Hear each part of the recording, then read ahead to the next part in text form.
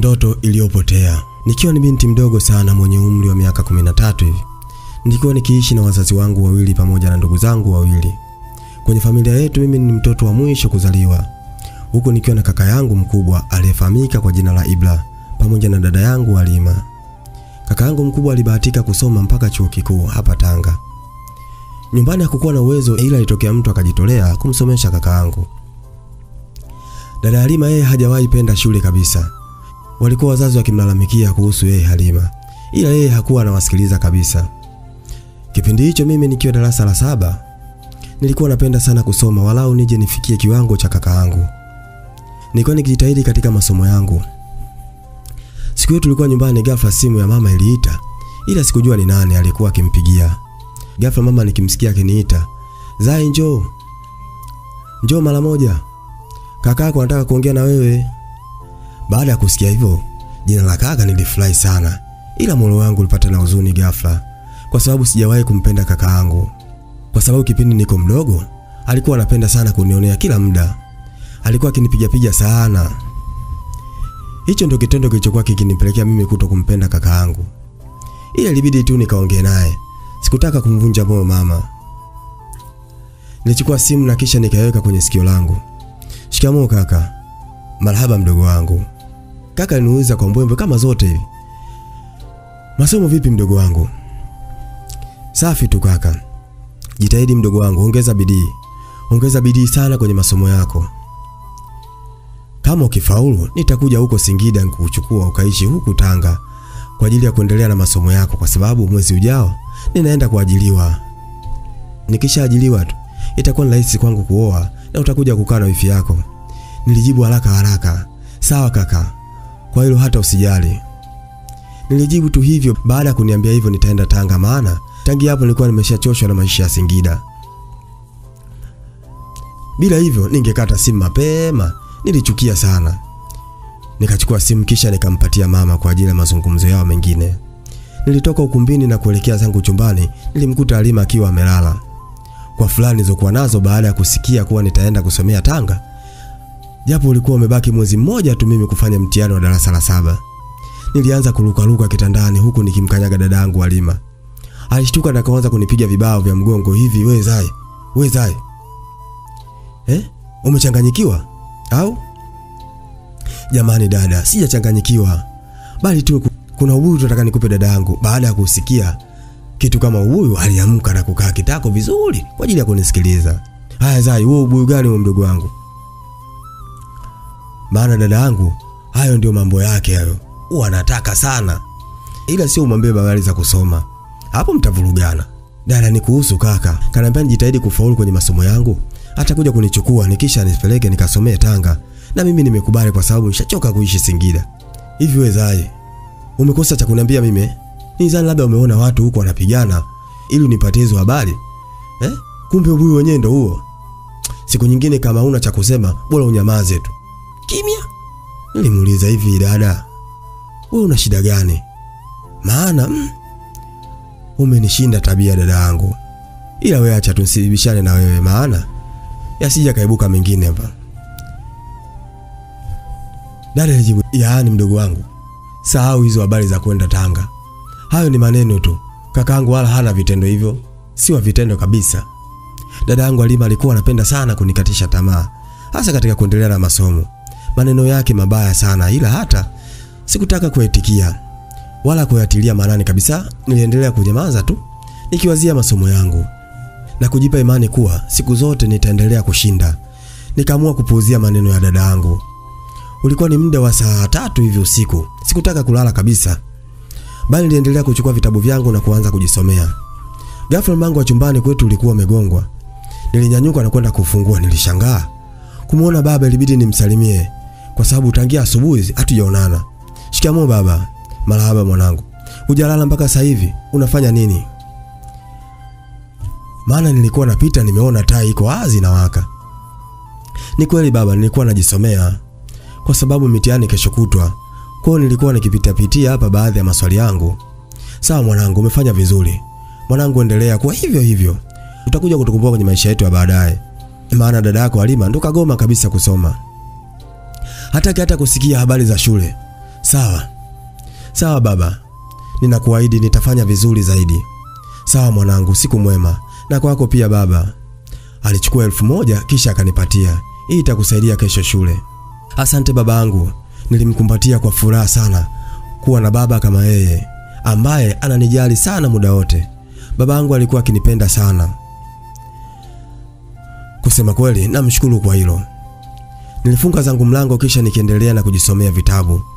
Nilijikuta naanza kupitiwa na usingizi, nikanyanyuka haraka nikazima taa. Kisha nikapanda kitandani na kuanza kulala. Hatimaye kulikucha. Alikuja mama yangu akaniamsha kwa ajili ya kujiandaa ili nipate kuwahi shule. Nilimsalimia mama kisha nikanyanyuka kwenda kuoga haraka. Nguo zangu zikiwa tayari zishanyooshwa, nilivaa haraka kisha nikapewa chai na mkate. Nilikunywa haraka ili nipate kuwahi kwenda shule. Baada ya kumaliza nilimwaga mama kisha nikaelekea shule. Baada ya kufika shule nilikutana na marafiki zangu wengi. Ila katika marafiki zangu wote nilikuwa nikimpenda sana alikuwa anaitwa Amina. Ndiye alikuwa rafiki yangu wa karibu sana. Tulikuwa tukipendana sana na siri zetu nyingi. Kila mmoja tulipeana. Mimi na yeye hakuna ambaye alishawahi kumvujishia siri mwenzake. Kila mmoja alikuwa ni msiri. Mambo Amina. Poa Zai, mzima wewe? Niko poa rafiki yangu. Sema tu nimekumisi sana Ami. Asante Zai, nimekumisi pia. Baada ya muda kidogo wanafunzi wote waliingia darasani kwa ajili ya vipindi. Mimi na Amina tulikuwa tukikaa kwenye meza moja. Nilimsogelea Amina kisha nikamnongoneza kwenye masikio yake. Amina, baada ya mwalimu akitoka darasani kuna jambo nataka nikwambie. Zai, jambo gani hilo? Mbona unanipa pressure mwezio na hamasa? Kuna nini? Mwezio nataka kujua ujue. Amina na wewe? Hebu vuta subira kwanza mpaka mwalimu atoke darasani. Ndio nitakwambia kila kitu. Basi sawa Zai, acha kwanza tufanye kazi ya mwalimu kwanza, mengine tutaendelea baadaye. Sawa kipenzi? Sawa, nimekuelewa, usijali kwa hilo. Basi tuliendelea na vipindi na mwalimu alitoka darasani na kutuachia maswali ya hisabati darasa zima. Tulijitahidi kujibu hayo maswali japo yalikuwa magumu sana. Ila tulijitahidi sana kuandika kwa makini ili nipate kuyajibu hayo maswali vizuri. Sikutaka kuwahi maana niliogopa wenda nikafanya vibaya na maruperupe nitakosea. Mimi na Amina tulishirikiana pale tulipoona swali ni gumu sana kwetu. Tulijitahidi kadri tuwezavyo. Baada ya kumaliza tulifunika madaftari yetu huku tukisubiri tuyakusanye kwa ajili ya kusahishiwa. Amina aliniambia, "Sasa tushamaliza kazi zetu zote, nataka uniambie sasa. Amina na wewe uweze kuvumilia hata kidogo." Ila sawa. Nilianza kumueleza kwa kifupi. Baada ya kumueleza Amina mambo yote yalivyokuwa, alionekana ni mtu aliyekosa furaha kabisa ghafla. Amina kipenzi, sitaki kukuona ukiwa katika hali hiyo. Ila usijali, nimepata wazo, nitamwambia kakaangu kuwa mimi sitakwenda Tanga. Wacha tu mimi na wewe niendelee kuwa na wewe maana wewe ndio furaha yangu Amina. Niliamua kutumia uongo ili tu Amina aweze kutabasamu maana sikutaka kumuona rafiki yangu kipenzi akiwa katika hali hiyo iliyojaa simanzi na huzuni. Amina ananiambia, "Najua unanidanganya ili nisilie, ila moyoni una lako." Hapana Amina. Wala usiwaze hivyo. Naahidi sitokuacha peke yako. Kwa sababu wewe ni rafiki yangu mzuri kwangu. Naahidi nitajaribu kumshawishi kaka, wenda akakubali. Kwa hili hata usiwaze, niachie mimi. Nilijikuta hata mimi pia nakosa furaha kwa uongo niliokuwa nautumia kumdanganya Amina. Sikuwa na jinsi ilinilazimu nifanye hivyo. Maana sikuwa hata na uongo mwingine zaidi ya kutumia huo. Muda ulizidi kusonga. Baada ya kumaliza masomo yetu hatimaye tuliruhusiwa kurudi nyumbani. Japo mimi na Amina tulikuwa tukiishi sehemu tofauti. Kutokana na umbali uliokuwepo, Amina alikuwa analetwa na dereva wa nyumbani kwao. Maana walikuwa na uwezo kidogo wa kimaisha. Ila hakuwahi kunibagua hata kama tulikuwa tuna uwezo wa maisha ya chini. Ila alinipenda hivyo hivyo. Huwa kuna watoto wa kitajiri huwa wanawaona watoto wa kimaskini kama matope vile. Ila yeye hakuwahi kufanya hivyo. Alikuja dereva Amina na kisha Amina akapanda kisha akanipungia mkono. Nilitamani ningekuwa na ndo mimi, ila nyumbani hatakuwa na uwezo hata kidogo kumiliki hata bodaboda. Ila nashukuru tulivyokuwa tukiishi maisha ya furaha sana. Hatimaye nilifika nyumbani nikamkuta mama yangu akiwa ukumbini anaangalia TV. Nilimsalimia mama yangu kisha nikaingia ndani kwa ajili ya kubadilisha nguo zangu za shule. Baada ya hapo nilienda kuoga. Baada ya kumaliza kuoga nilivaa nguo zangu kisha nikaenda mezani kwa ajili ya kupata chakula. Chakula kitamu kilichokuwa kimeandaliwa na mama yangu. Nilikula hicho chakula kilichokuwa kitamu sana. Baada ya kumaliza kula, nilimshukuru Mungu wangu nilipata chakula hicho kisha nilimaliza kwa kusema, Mama, asante sana. Asante sana mama yangu kwa chakula kitamu kama hiki. Basi niliendelea kukaa karibu yake huku tukiwa tunaangalia TV, huku tukiendelea kusubiri muda wa kusoma ufike. Nilipata kuongea na mama yangu baadhi ya mambo. Niliamua kumuuliza mama, hivi mama, kwa nini dada Halima apende kusoma? Na ukiangalia hana hata kazi hapa ya kufanya. Kabaki kuishia tu form 2, hata sijui dada yangu ana shida gani. Mama alinijibu, wewe achana naye tu. Atajua mwenyewe na maisha yake. Tumeongea vya kutosha ila hajawahi kutusikiliza. Kile tukimwambia haelewi anachokitafuta, hata kipata. Kusema kweli mama aliumia sana. Kwa nini dada yangu ipo hivyo? Na pia maisha ya nyumbani kwetu unayajua yalivyo, ila mwenyewe hajali kabisa. Nilinyanyuka na kuelekea chumbani kwa ajili ya kujisomea. Baada ya muda kidogo dada yangu alirejea kutoka kwa marafiki zake. Nilijikuta nashikwa na hasira sana baada ya kumuona. Nilimuuliza, hivi wewe dada, una shida gani? Shule utaki, hata kumsaidia mama utaki. Unaona shida gani kwani?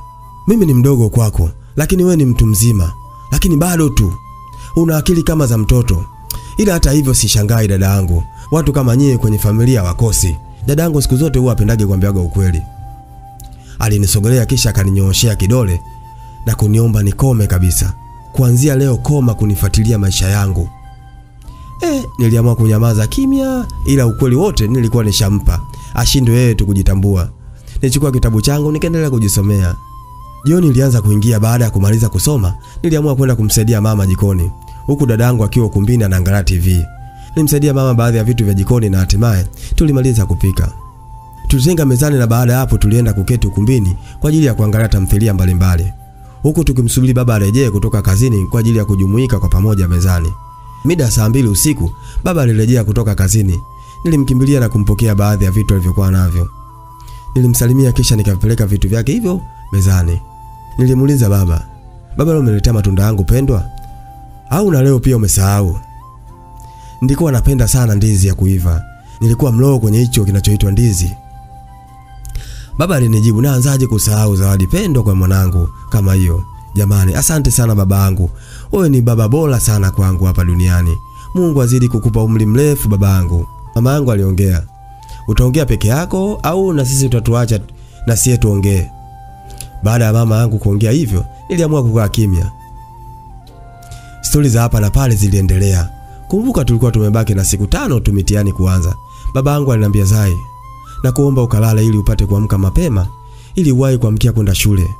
Jamani baba, umeanza kuzeeka mapema hivyo. Kwani kesho ni siku gani? Mpaka unaniambia nikalale mapema, umesahau kama kesho ni Jumamosi? Hamna shule. Ni kweli mwanangu. Wala hujakosea, mimi baba yako nishaanza kuzeeka. Baba, kuna kitu nimesahau kukwambia. Baba, ni kitu gani hicho mwanangu mpaka umesahau? Baba, unajua kaka Ibra kaniambia nini? Kasema nikifaulu naenda kusomea Tanga. Wow, ni jambo zuri mwanangu. Ila nitabaki na huzuni mwanangu ukiniacha. Usijali baba, nitakuwa nakuja kukutembelea kila siku ya likizo.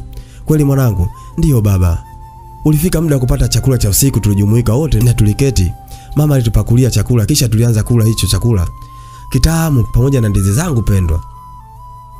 Baada ya muda kidogo tulimaliza kula, kila mmoja alienda kulala na baba yangu alinibusu kwenye paji langu la uso kisha akanitakia usiku mwema.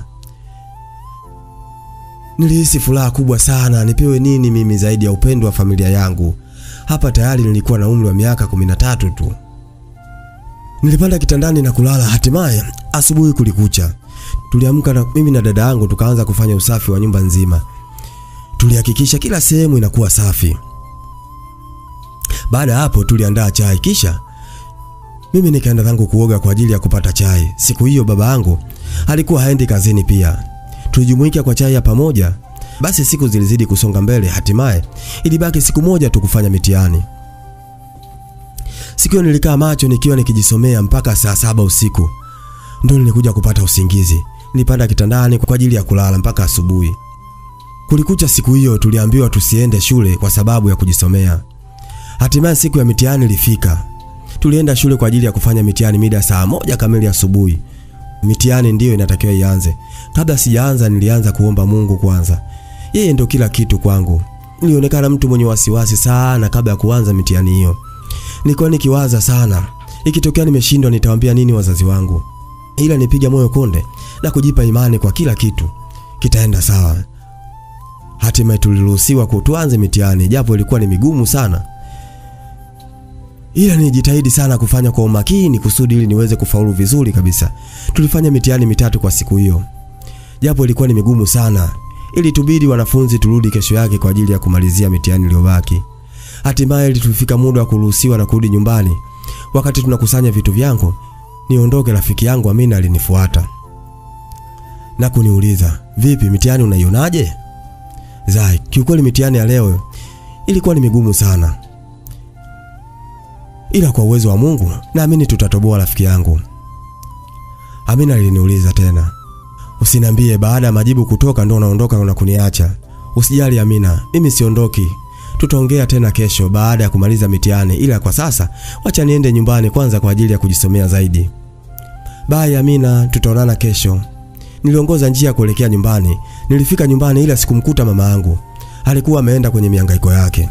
Japo mama yangu alikuwa ni mpishi mzuri wa keki, alikuwa ameenda kupeleka keki kwa wateja wake. Nilizama moja kwa moja mpaka chumbani, nimkuta dada Halima akiwa amelala. Sikutaka kumwamsha, nilivua nguo zangu kisha nikaenda zangu kuoga. Baada ya kumaliza kuoga nilienda kuchukua chakula kwa ajili ya kuanza kula. Baada ya kumaliza kula nilichukua mabuku yangu na kuanza kupitia upya baadhi ya maswali. Muda kidogo mama yangu alirejea kutoka kwenye mihangaiko yake. Nilienda kumsalimia, aliniuliza, "Vipi mwanangu, mitihani unaonaje?" "Mama wewe acha tu. Kusema kweli mitihani ya leo ilikuwa ni migumu sana. Ila nimejitahidi kadri niwezavyo, nina imani kila kitu kitakuwa bomba sana mama. Hata usiwaze." Mama aliguna, "Sawa mwanangu. Natumaini kila kitu kitakuwa sawa." Siku ile iliweza kupita. Asubuhi yake niliamka na kujiandaa kwa ajili ya kwenda tena shule.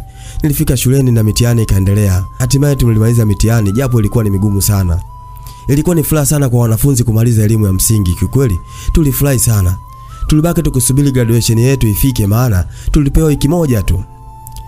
Nilitoka darasani kuelekea nje, nilienda kukaa katika gogo moja hivi la mti mkubwa uliokuwa karibu na hapo. Huku nikiwa nawaza sana kuhusu matokeo yangu. Ikiwa yatatoka mabaya, nitaambia nini? Nitaambia nini familia yangu? Ghafla alikuja Amina na kuniita nikiwa nimezama kwenye dimbwi la mawazo. Alifika na kunishika kwenye bega. Nilishtuka sana. Amina ananiambia, "Usiogope, ni mimi." Amina. "Unawaza nini Zai? Mbona unaonekana ni mtu ambaye umeasimanzi sana?" "Amina, mimi hata siwazi chochote hapa." "Hapana Zai, kuna kitu unanificha." Nilimkatalia na kumwambia, "Hapana, mimi siwezi kukudanganya kitu chochote kile, kwa sababu wewe ni rafiki yangu mkubwa sana hapa, ambaye tumesaidiana kwa kila jambo. Acha tu nikwambie kilichokuwa kinakifanya niwe na mawazo. Amina, ni kuhusu mitihani yetu.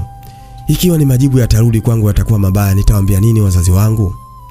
Amina alinijibu, "Zai, kwa hicho tu ndio kilikuwa kinakufanya wewe unawaza kiasi hicho?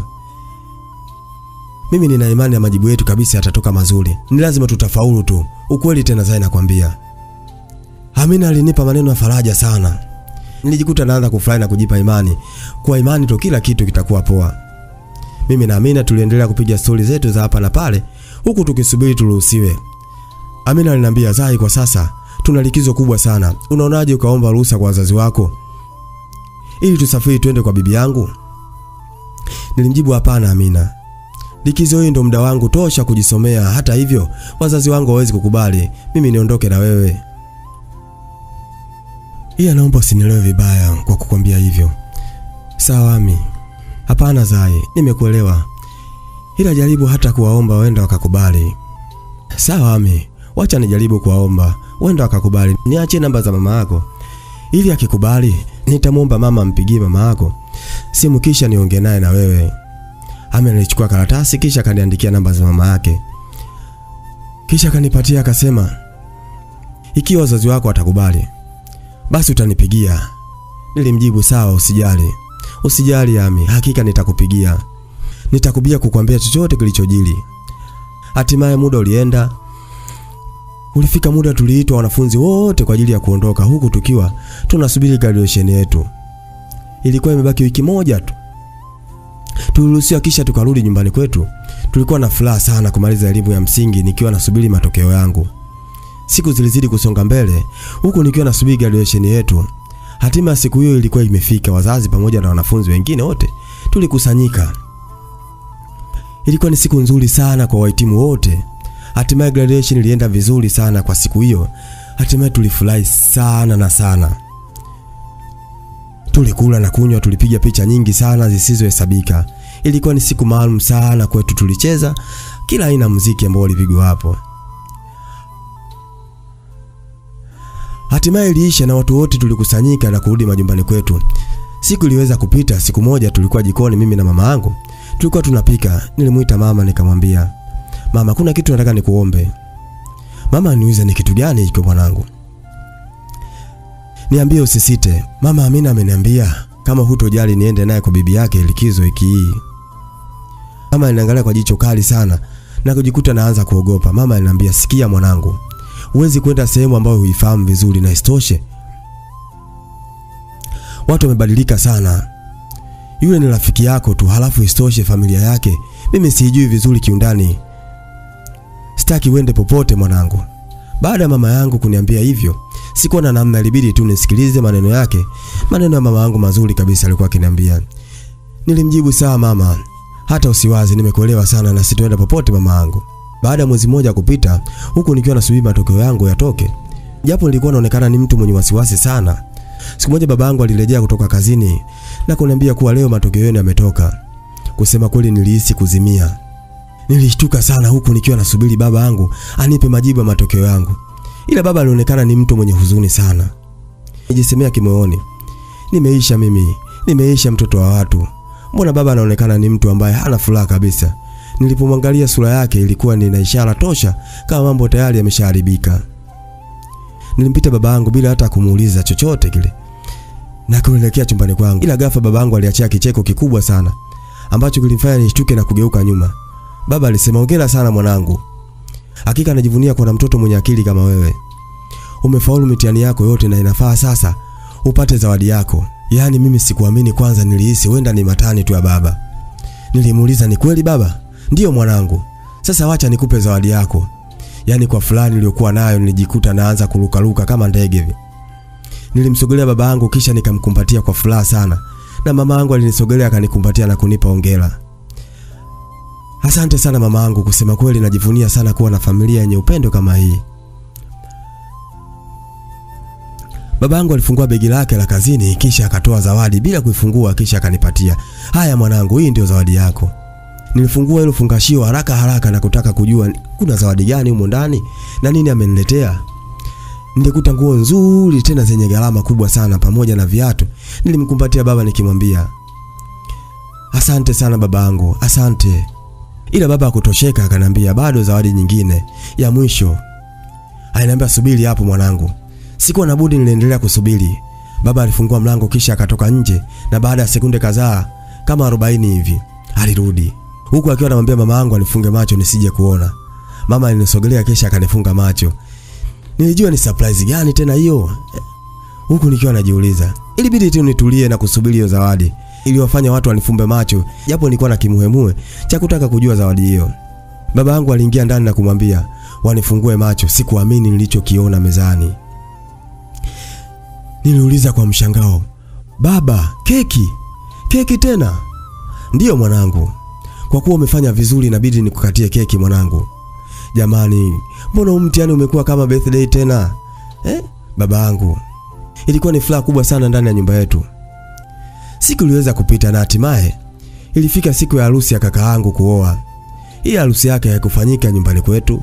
Ilifanyika huko Tanga kwa wale ndugu zake waliomdhamini na kumsomesha. Ila baba yangu alisafiri na kwenda kuelekea Tanga kwa ajili ya kushuhudia harusi. Ila mama hakwenda, ilimbidi abaki na sisi hapa nyumbani. Kwa sababu hapakuwa na mtu mzima wala kutuangalia. Na kama unavyojua kile dada yangu zilivyo, anaweza nisindisha na njaa bure hapa. Natokea hapo ninavyopenda kula. Nilihisi naweza kukona, ila kwa kuwa mama yangu alibaki, nilihisi furaha sana. Mama yangu aliniambia, "Mwanangu, sasa muda sio mrefu utatuacha na kuhamia huko Tanga. Ila nakuomba uende ukasome kwa bidii na usiende ukacheza. Na cha pili, kwa sasa kaka yako kashaoa na ukiangalia amepata kazi sehemu mbali kabisa sana. Kutoka Dar es Salaam kuelekea Tanga kila siku haitowezekana. ila atakuwa anakuja siku za weekend. Kwa sasa sijui mke wake aliyomuoa atakuwa na tabia gani. Ila chochote kitakachotokea usisahau kunipigia simu na kuniambia. Hata kaka yako pia usisite kumwambia. Kwa sababu sisi ni binadamu hatukamiliki. Na ndio maana nakwambia hivi mwanangu. Sawa mama, usijali. Na imani kila kitu kitakuwa sawa. Siku hiyo iliweza kupita na baada ya siku 3 kupita, hatimaye baba yangu alirejea nyumbani. Nilifurahi sana.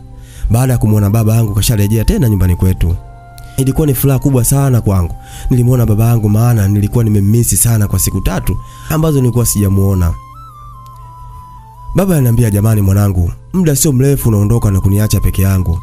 Kweli nitaweza kuvumilia kwa miaka yote hiyo kuwa mbali na wewe?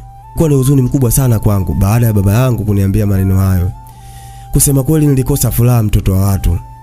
Nilianza kuhisi vibaya nikijiuliza, hivi kweli nitaweza kuishi maisha bila kuwa na familia yangu kweli karibu?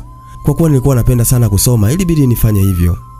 Na kujipa moyo kwa kuwa kaka yangu ni mwalimu, atakuwa ananifundisha baadhi ya maswali pindi atakapokuwa anakuja. Nilikuwa na ndoto ya kusoma ili huku baadaye nije kuwa daktari mkubwa hapa Tanzania. Sikuwa na jinsi zaidi ya kukubaliana na mambo yalivyokuwa yanaenda. Japo ilikuwa ni huzuni kwangu, na hatimaye ilifika mwezi wa 12, yalianza maandalizi ya safari yangu. Baba yangu alianza prosesi za uhamisho wangu. Hatimaye mambo yalienda akawa sawa kabisa yalivyopangwa na kubahatika kupata uhamisho wangu. Hatimaye safari ya kutoka Singida kuelekea Tanga iliwadia. Mama yangu pamoja na baba yangu kipenzi walinipeleka mpaka stendi ya basi kwa ajili ya kuanza safari. Ila kaka yangu aliwaomba nikatie tiketi ya kuelekea Dar es Salaam. Kaka yangu atakuja kunipokea kisha hata nikatia tiketi ya kuelekea Tanga kwa sababu kuna baadhi ya vitu vyangu alikuwa ameninunulia kwa ajili ya shule. Niliwakumbatia wazazi wangu kisha nilikawaaga, huku nikiwa natoa machozi kwa sababu nilienda mbali na wazazi wangu.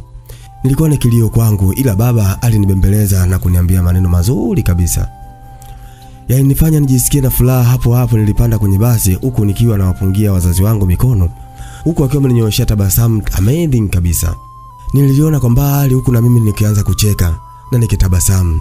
Japo ilikuwa ni maumivu makali sana kwenye moyo wangu.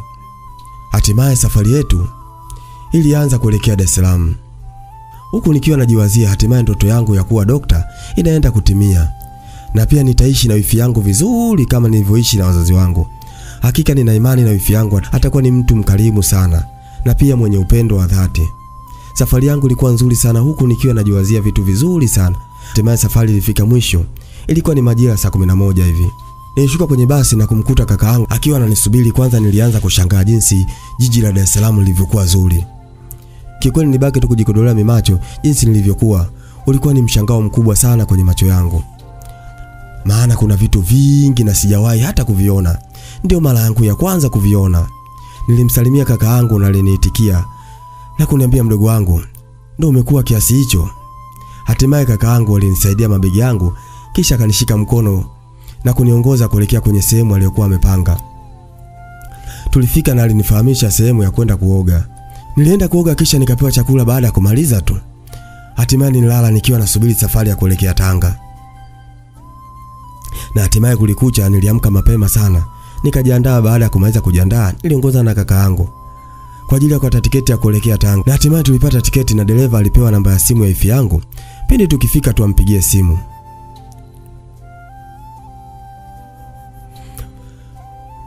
Tulipanda basi na safari yetu ilianza kuelekea Tanga. Safari yetu ilitumia masaa 8 tu kufika Tanga.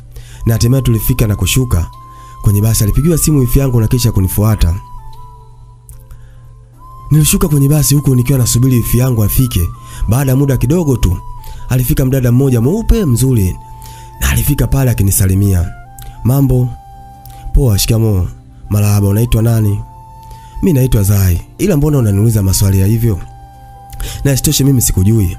Hapana, usiwe na wasiwasi mpenzi. Mimi ndio wifi yako. Kusema kweli nilifurahi sana baada ya kuniambia ni wifi yangu. Nilinyanyuka kisha nikamkumbatia. Jamani, wewe ndio wifi yangu? Kusema kweli kaka yangu amejua kuchagua. Wewe ni mzuri sana. Alinijibu, asante sana wifi yangu. Tunaweza kuondoka sasa nyumbani. Ni upande wa pili, sio lazima kuchukua usafiri. Tunaweza kutembea tu. Alinisaidia mabegi yangu kisha tukaelekea nyumbani kwake, na baada ya dakika kama 6 tu hivi tulifika. Akanikaribisha karibu ndani. Alinikaribisha mpaka ndani, tulipelekwa mpaka chumbani kwangu, na hata hivyo Hata hivyo wifi yangu hakuwa na mtoto, bali alikuwa anakaa peke yake tu. Nilifungua chumbani kisha nikabadilisha na nguo kwa ajili ya kwenda kuoga. Alinifahamisha sehemu ya kwenda kuoga, niliingia bafuni kisha nikaoga na kutoka. Nilivaa nguo zangu na kuelekea ukumbini ambapo TV ilikuwa wazi. Nilikaa katika sofa, wifi yangu alinikaribisha chakula, kisha nikala huku tukipiga stori mbili tatu. Kwa ucheshi wangu nilikuwa nao, alijikuta anaanza kunizoea taratibu. Nilianza kujisemea moyoni, kusema kweli kakaangu kapata mwanamke mzuri sana. Basi siku zilipita, ila nilianza kutambua tabia ya wifi yangu kadri siku zilizozidi kusogea mbele. Kusema kweli, kwa wiki mbili zilizokaa pale, wifi yangu hakuwa na tabia nzuri kabisa. Pamoja na uzuri wake wote aliokuwa nao, ila tabia yake haikuwa nzuri. Alikuwa akiongea na simu na wanaume tofauti tofauti. Kusema kweli, tabia hizo zilikuwa zikinichosha sana. Alikuwa ni mtu wa kunisimanga wakati wa kula. Alikuwa akinipiga na kunifanyisha kazi za nyumbani kama mfanyakazi vile. Pindi nilipokuwa nikitoka shule, alikuwa ananifanyisha kazi, kula baadaye, na kusema kweli, nilipitia maisha magumu sana. Haikutosha, pindi nilipomuomba simu walau nimpigie mama yangu niongee naye, alininyima kabisa na kunitolea maneno ya kejeli. Siku moja kakaangu alirejea. Ilikuwa ni weekend kwake na alikuwa ametumisi sana. Baada ya kumuona kakaangu karejea, nilionekana ni mtu mwenye furaha sana. Tukiwa tumekaa ukumbini tukijuliana hali, ghafla wifi yangu akaja, aliniita. Niliitika kisha akanifuata chumbani kwangu. Alinishika masikio kisha akaanza kuyavuta na kusema, "Ole wako mwambie kaka yako. Ole wako uone." Kusema kweli nilikuwa ni wakati mgumu sana. Kisha kanisukuma na kuniambia, "Haya, nenda ukaendelee na maongezi yenu." Kusema kweli nilitamani sana kulia na kutaka kumwambia kaka ukweli, lakini ila tayari nilikuwa nishaonywa na wifi yangu. Ilibidi tu nivunge. Stori za hapa na pale ziliendelea ukumbini. Kakaangu bila kujua kinachoendelea aliniuliza, "Vipi masomo Zai?" Nilimjibu kuwa kila kitu kiko sawa. Kaka alisema, "Poa, kama masomo yanaendelea vizuri." Basi wifi yangu alikuja na kukaa ukumbini na kujifanya mtu mwema kwangu. Nitamani Mungu afanye miujiza wala wifi yangu akumbuke kwa mambo anayofanya, lakini haikusaidia chochote. Basi nilinyanyuka na kuelekea chumbani kwangu huku nikiwa na machungu mengi moyoni mwangu. Wakati nikiwa nimekaa kitandani, ghafla nilipata na wazo la kusema, "Wacha nimuombe kakaangu simu." Kwa ajili ya kuongea na mama yangu, nilimfuata ukumbini kisha nikamwambia, "Kaka Ibra, naomba simu yako niongee na mama." Kusema kweli kaka, nimemisi sana." Kaka alijibu sawa, akachukua simu na kunipatia. Wifi alichukua ile simu kisha akasema, "Nimemaliza kuongea na mama mkwe muda sio mrefu. Kanaambia na kazi, utampigia baadaye.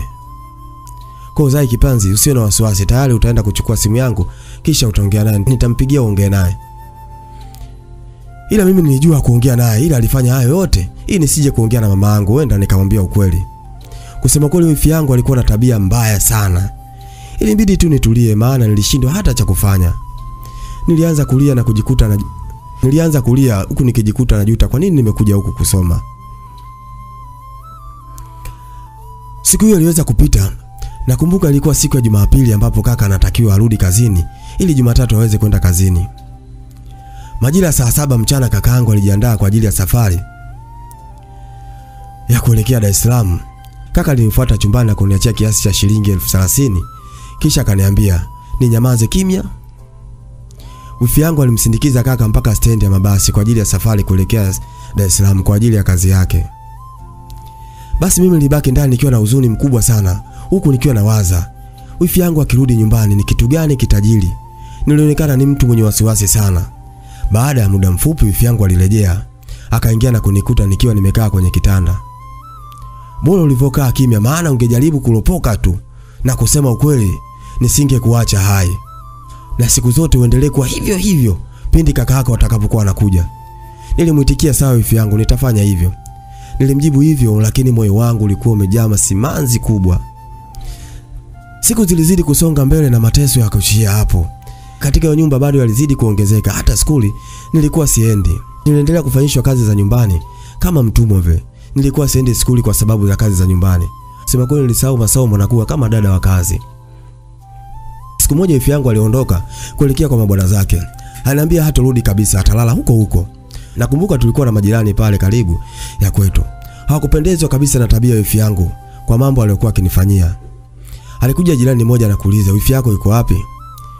Nilimjibu, "Mama, wifi yangu kaondoka. Ila hatarudi leo, ila kesho hata kuwepo. Unaweza ukaja kesho." Jambo hilo limemshangaza sana huyo mama.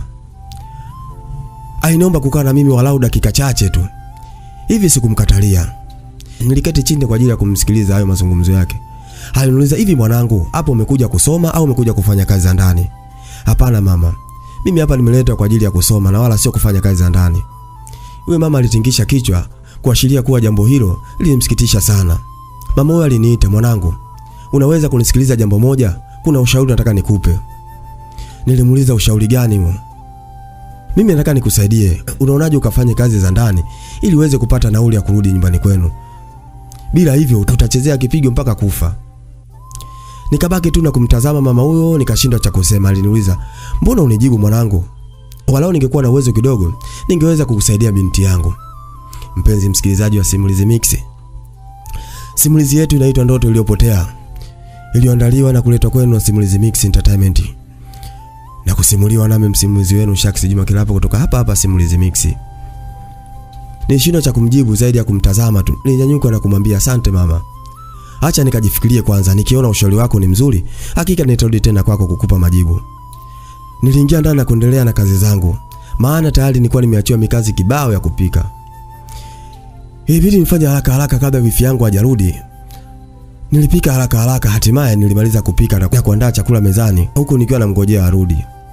Ila sikuwa na jinsi, na shule ndo kama hivyo nilikuwa siendi. Humo ndani nikifanywa zaidi mfanyakazi wa ndani.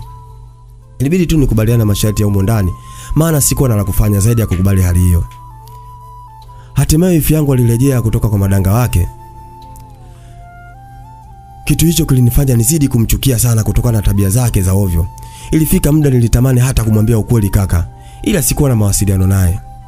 Na kuja kwake nyumbani weekend mpaka weekend. Hata akitokea amekuja nyumbani, huwa sipati muda kuwa naye karibu. Siku zilizidi kusonga mbele, ila tabia za wifi yangu hazikuishia pale. Kila siku mambo yalikuwa yale. Siku moja nikiwa chumbani kwangu, nilitamani kuwa na familia yangu karibu, walau nipate faraja. Haikuwa nikijikuta naanza kulia tu kwa mambo ambayo nilikuwa napitia. Nilitamani walau itokee miujiza yote ile, walau nirudi nyumbani, walau nirudi zangu nyumbani. Ila kabla ya yote hayo, maneno ya mama yule yalianza kunijia kichwani mwangu mara mbili. Nijikuta natamani nimfuate kwa ajili ya kuongea naye zaidi, wenda akawa na nia kunisaidia, wenda nikaepukana na mitihani hii ambayo nayapitia kwa sasa. Nilijiuliza maswali mengi sana, hata majibu yake yalikuwa tofauti. Ikiwa mama huyo hana nia njema na mimi, maisha yangu yatazidi kuwa machungu zaidi na zaidi. Ila nilijipa moyo na kusema lolote litakalotokea liwe, lazima nimfuate yule mama ili nipate kuongea naye. Ila kwa siku hiyo haikuwa rahisi kwangu kuongea naye. Ilimbidi nisubiri siku ambayo wifi yangu hata kuwepo hapo nyumbani, ndipo nimfuate mama huyo kwa ajili ya kuongea naye vitu muhimu kabisa. Wenda hakawa na nia nzuri kwangu. Kwa umri niliokuwa nao, sikustahili kabisa kupitia maisha haya. Siku zilizidi kusonga mbele, nikiwa nasubiri wifi yangu aondoke ili nipate kuongea na yule mama. Nilitamani walau aondoke, lakini kwa siku hiyo hakuwa na sehemu yote ya kwenda zaidi ya kukaa nyumbani. Ilibidi niendelee kuvumilia kwa kipindi hicho. Siku moja nikiwa nje nafanya usafi, wifi yangu alinifuata na kuniambia, "Zai." Siku moja nikiwa nje nafanya usafi, wifi yangu alinifuata na kuniambia, "Zai, mimi natoka ila nitawahi kurudi." Nilifurahi sana baada ya kuniambia natoka. Ilikuwa ni furaha kubwa kwangu. Nilimjibu, "Sawa, wasalimie." Aliondoka na kuniacha nikiwa namalizia kazi zangu. Ilikuwa ni fursa nzuri sana kwangu kwenda kumtafuta yule mama. Baada ya kuhakikisha wifi yangu kaondoka, ilibidi nikurupuke haraka na kuelekea kwa yule mama. Kwa bahati nzuri nilimkuta, nilimsalimia kisha akanikaribisha ndani. Nilimsalimia, "Hapana, mimi hapa sijaja kukaa. Ila tu nimekuja kukwambia kama nipo tayari kuhusu ile kazi, maana nimejifikiria sana, sioni hata sababu ya kuendelea kuishi hapa. Ni bora nikajitafutie maisha mengine, walau hata ni kurudi nyumbani kwetu, maana hapa sioni tena habari za masomo zaidi ya kuishia kufanyisha tu mfanyakazi wa ndani." Mama huyo alifurahi sana na kusikia maneno hayo kutoka kwangu. Alinijibu, "Hilo swala dogo sana kwangu. Hapa lazima uondoke na kazi tayari ndio ushapata. Wacha niongee na huyu mtoto wangu ili aweze kukutumia nauli kwa siku mbili hizi." Yalikuwa ni maneno ya yule mama yaliyojaa upendo ndani yake, maana tayari nilikuwa nishamwamini kama ana nia nzuri ya kunisaidia. Ilibidi nimshukuru kisha nikarudi zangu nyumbani haraka kabla wifi yangu hajarudi. Nashukuru kwa kuwa hakuwa amerudi. Nilishusha pumzi, bora hajarudi, maana bila hivyo angekuwa mengine hapa. Siku mbili zikasonga mbele nikiwa nasubiri walau wifi yangu aondoke na mimi nipate muda wa kutoroka hapa nyumbani. Siku moja majira ya saa 3 asubuhi, wifi yangu aliniita chumbani kwake na kuniambia nimfanyie usafi vizuri, yeye anaondoka na hatarudi leo. Baada ya kuniambia hivyo, nilihisi furaha sana na kusema huu sasa ndio muda na wakati mzuri wa mimi kuondoka hapa. Baada ya kuhakikisha wifi yangu ameondoka, nilikusanya nguo zangu zote kisha nikafunga mlango, huku nikiwa na nyata nikiangalia huku na kule, huenda kukaa kuna mtu labda ananitazama. Ila nashukuru hapakuwa na mtu yeyote yule. Niliongoza njia kuu huku nikiwa na begi langu mgongoni, nikiwa naangalia mbele na nyuma, huenda kuna mtu ananiangalia. Ila nashukuru nilifika mpaka kwa yule mama na niligonga mlango. Kisha nikafunguliwa na kuzama ndani. Baada ya kuingia humo ndani, fikra zangu zilianza kunituma kama vile nipo nyumbani. Nilijisemea kimoyoni, Zai, zinduka katika ndoto hii ya uongo. Kwa sasa una maisha magumu sana, sio kuanza kuwaza mambo yasiyokuwa ya maana. Nilimsalimia yule mama na kumwambia nipo tayari. Hakutaka kuchelewesha mambo, alienda chumbani kwake kisha akarudi akawa ameshikilia nguo nyeusi tu. Kwanza nilishtuka, mtoto wa watu. Nikamuuliza, mama, hizo nguo za nini? Aliniambia, wewe vaa hizi. Nilichukua hizo nguo, ilikuwa ni baibui pamoja na nikabu kwa ajili ya kuvaa na kujiziba sura yangu ili nisije nikaonekana na watu. Yule mama alichukua simu yake kisha akampigia bodaboda wake kwa ajili ya kunipeleka stendi ya mabasi. Yule mama alinisogelea kisha akanikumbatia na kusema, kuwa huru mwanangu, huko uendako ni sehemu salama kabisa. Ila ninachokwambia, fanya kilichokupeleka, fanya kazi zako vizuri. Pindi utakapopewa mshahara wako tu, ukiona unatosha, unaweza kumwambia bosi wako kuwa unataka kuondoka. Ananiambia, chukua hii simu, uende itakusaidia pindi itakapotokea shida aina yote. Usisite kuniambia, na hii 3,000 itakusaidia chochote kile njiani. Nilipiga magoti nikamshukuru, maana sikuwa na msaada mwingine zaidi ya yule mama. Alininyanyua, hapana mwanangu, usifanye hivyo, wewe ni kama mtoto wangu tu. Alichukua ile simu ya bata kisha akaandika namba yake pamoja na mtoto wake na akanipatia ile simu. Baada ya dakika kama 7 hivi kupita, bodaboda alifika. Kwa mavazi yale ilikuwa nimevaa, hamna mtu ambaye angeweza kunitambua kirahisi. Bodaboda alipewa nauli yangu na tiketi, na nilipopanda bodaboda yule mama alinipungia mkono na kuniambia, kila laheri mwanangu. Tuliondoka moja kwa moja mpaka stendi ya mabasi. Alinikatia tiketi kisha akahakikisha nimepanda kwenye basi, ndipo akaondoka. Nijikuta naanza kulia mimi, mtoto wa watu, nikikumbuka maisha niliyoyapitia kwa sasa, umri niliokuwa nao. Baada ya safari kuanza, niliangalia huku na kule, huenda kuna mtu anaweza nikawa ananijua, ila sura ya mule ndani zote zilikuwa ngeni kwangu. Ndipo nilipoamua kuvua nikabu walau nipumue kidogo, maana nilikuwa nahisi kukosa pumzi. Baada ya safari yetu ya kuelekea Dar es Salaam, tukiwa njiani ghafla simu yangu iliita. Kuangalia namba ilikuwa ni ngeni. Nikapokea hiyo simu.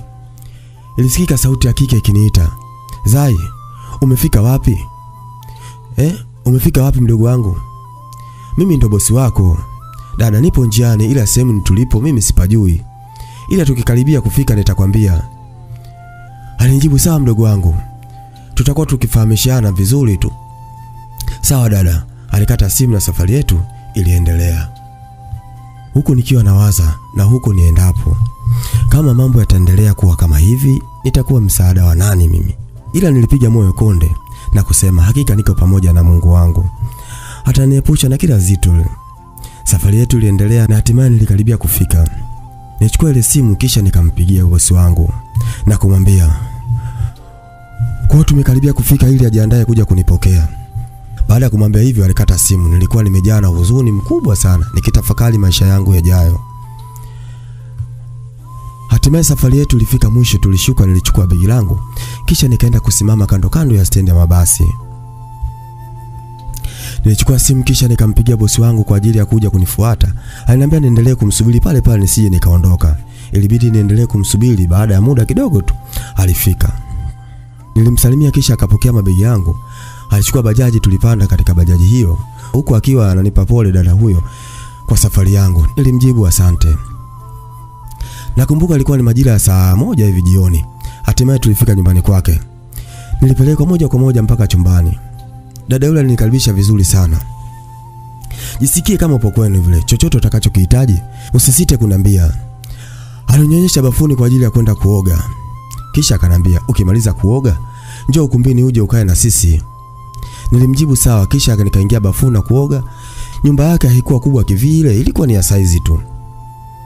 Niliingia bafuni kwa ajili ya kuoga na baada hapo nilivaa nguo zangu vizuri nikaelekea ukumbini, nikawakuta wanaangalia TV yeye pamoja na watoto wake. Nilikaa nao na alianza kuwatambulisha watoto wake, huyu ni dada yenu. Wale watoto wake walinisalimia kipindi hicho, tayari nikiwa na miaka kama 15 hivi, nilishaanza kuwa mkubwa kidogo. Niliwaitikia wao watoto, walikuwa na umri wadogo makamu wa miaka 6 hivi, walikuwa wanafanana sana kama mama Mbacha vile. Nilikuwa nikiwaangalia sana mpaka uvumilivu ulinishinda, nikaamua kumuuliza dada. Nilimuita, dada, samahani nikuulize kitu? Ndio kipenzi, uliza tu, kuwa huru hapa kwenu. Sawa mdogo wangu. Kwani watoto kwani hao wadogo zangu ni mapacha? Maana naona wamefanana sana. Ndio mdogo wangu, hawa ni mapacha, wala hujakosea. Stori 2-3 ziliendelea. Bosi aliniita, Zari, nyanyuka twende nikakuonyeshe baadhi ya kazi zako, kwa sababu mimi kesho naenda shule kufundisha. Baada ya dada yao kuniambia hivyo, nilimwaza kaka yangu jinsi alivyonichukua nyumbani kwa ajili ya kuniendeleza na masomo. Sasa ona, nimebaki tu kuambulia kazi za watu. Dada aliniita, Zai, kuna kitu kinakusumbua? Mbona unaonekana kama huna furaha hivi? Nilimjibu, hapana dada, hamna kitu. Mbona nipo sawa tu. Alinijibu sawa, ila aligundua kama kuna kitu hakiko sawa. Japo hakutaka kuendelea kuniuliza, aliamua tu kunipotezea. Basi nilifahamishwa baadhi ya kazi za pale nyumbani. Alinionyesha baadhi ya kazi za hapo nyumbani. Hafla tulisikia honi ya gari. Aliniambia, shemeji yako huyu anakuja, wacha tu nikamfungulie, mengine tutafahamishana zaidi. Wewe nenda ukakae ukumbini na wadogo zako, wacha mimi nikamfungulie mlango mume wangu. Nilielekea ukumbini, kisha nikaanza kuwaza huku nikiwa naangalia TV. Bwana mkubwa aliingia ndani pamoja na mke wake, alinisalimia. Kisha mke wake alimtambulisha kwake, huyu ndo dada yao na kina Fahadi na Khairati. Ananiambia, karibu sana mwanangu, jisikie kama upo nyumbani. Japo mbaba huyu alikuwa ni mkubwa sana kwa mke wake. Basi nilikaribishwa, kisha nikamshukuru. Baada ya hapo ninyanyuka na kuelekea chumbani kwangu. Nilichukua simu kisha nikampigia yule mama, alinisaidia. Simu iliita papo hapo, alipokea. Nilimsalimia na kuendelea kumshukuru. Alijibu, hamna shida, wewe ni kama mtoto wangu. Nilimshukuru sana kisha nikakata simu. Baada ya muda kidogo niliitwa na bosi wangu. Niliitika kisha nikamfuata ukumbini. Niliwakuta wamemaliza kula. Kwanza nilistaajabu kuanza kujiuliza, mbona umekula bila kuniita? Ananiambia, Zai, ondoa hivyo vyombo kisha uchukue chakula ukale. Sikuwa na jinsi, ndio kazi za watu zilivyo. Tena ningefanyaje? Nilinama chini kisha nikaanza kukusanya vyombo hivyo na kuvitoa. Wakati nikiwa jikoni naanza kujisemea kimoyomoyo, yani ndio kwanza nimefika tu, hata kupumzika bado naanza kufanyishwa kazi. Ila nilijipa moyo na kusema wacha nifanye kilichonileta, ila sio kuanza kuwaza mambo ambayo kama yatanirudisha nyuma. Nilirudi ukumbini kwa ajili ya kumaliza hivyo vyombo. Nilichukua chakula kisha nikala, maana wao tayari walikuwa wameshaondoka kuelekea chumbani na TV walikuwa wameshazima. Nilikula. Baada ya kumaliza nilitoa vyombo nikaenda zangu kulala. Sikulala peke yangu, nilala pamoja na Khairati. Ila ilikuwa ni vigumu mimi kupata usingizi. Nilikuwa macho huko nikiwaza, walau ningekubali ushauri wa rafiki yangu Amina. Wenda ningesikiliza ushauri wake, wenda yote ninayopitia maisha hivi sasa yasingenitokea. Huku nikiwa nimelala kitandani nikiwaza maisha yangu yalivyo, nilianza kupitiwa na usingizi mdogo mdogo. Nilijikuta nashtuka saa 11 alfajiri. Niliamka na kwenda kupiga mswaki kisha nikaoga, na baada ya kumaliza kuoga nilienda kumamsha Khairati na Fahadi kwa ajili ya kuandaa waende shule. Niliwachemshia maji ya kuoga, walioga na kuvaa nguo zao, nikiwaandalia chai, huku bosi wangu naye akiwa anajiandaa pamoja na mume wake, kwa sababu walikuwa wanatoka wote asubuhi kwa pamoja. Baada ya kumaliza, bosi wangu wa kiume pamoja na mke wake, baada ya kumaliza kujiandaa, walijumuika mezani kwa ajili ya kupata chai.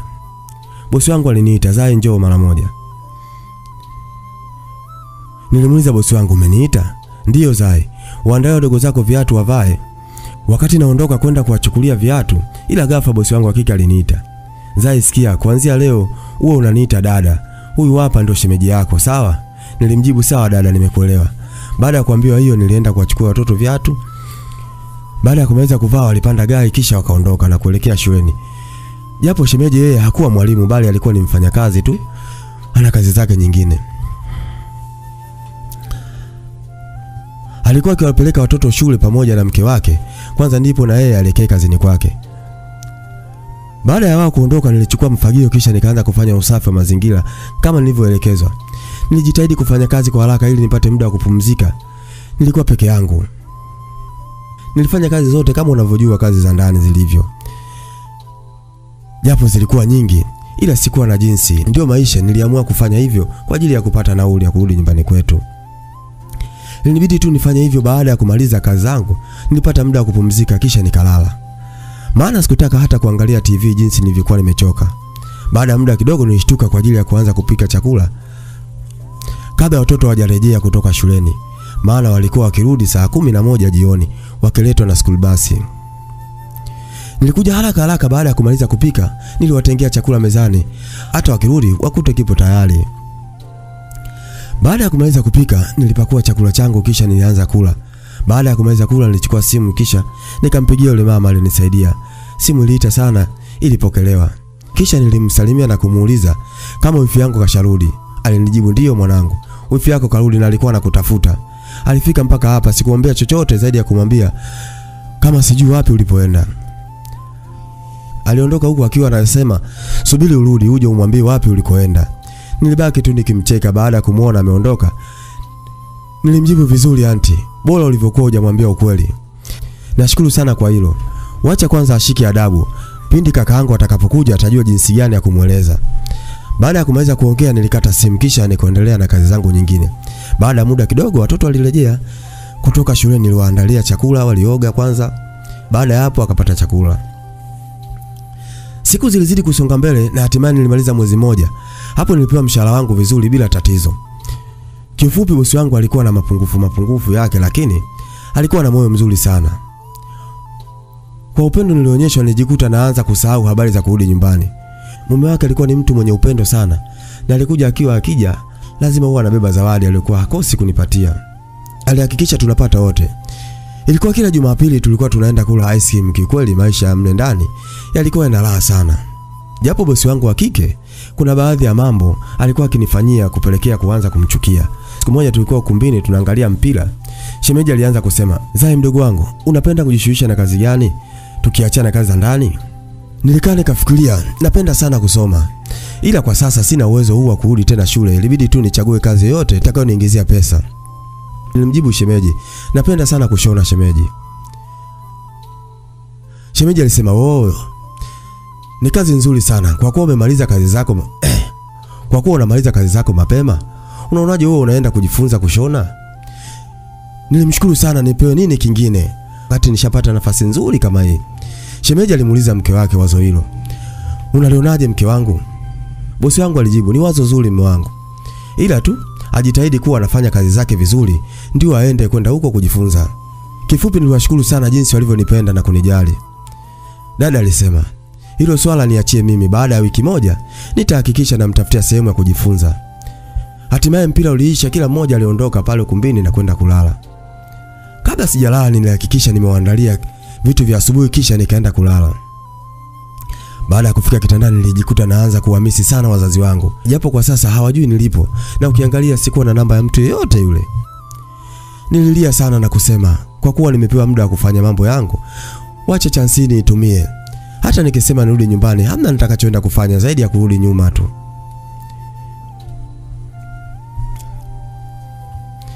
Nilijisemea kimoyoni, Zai, ni kitu gani unakiwaza? Natakiwa niwaze jinsi gani ya kujigawa. Jinsi gani nitajigawa kufanya kazi mbili kwa wakati mmoja. Hatimaye asubuhi kulikucha, niliamka na kuendelea kufanya kazi zangu vizuri. Huku nikiwa najiuliza, kwa dada anaweza kunitafutia kwa huo fundi wa kuweza kujifunza kushona? Siku zilizidi kusonga mbele.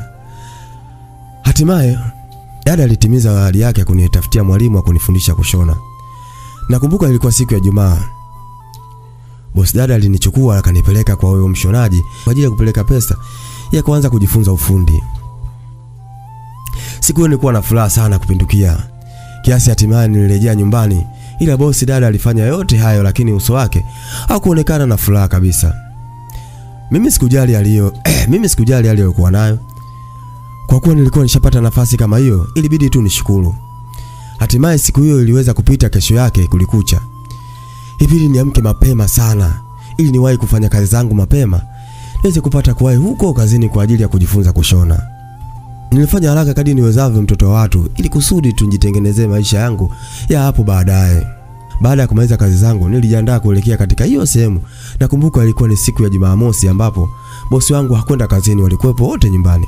Nilienda kuaga na kisha waliniruhusu kwa ajili ya kwenda kushona. Walinikubalia. Bosi dada akaniambia, ikifika saa 10:30 tayari uwe hapa. Ilikuwa ni mida ya saa 5 asubuhi kipindi ananiambia hivyo. Nilipiga mahesabu, kwa hiyo nitakuwa nikijifunza masaa 5 tu. Hivi kweli nitaelewa? Nijisemea kimeomoa, kisha nikachukua begi langu. Nilikuwa na vifaa vya kujifunzia kushona, nikaondoka.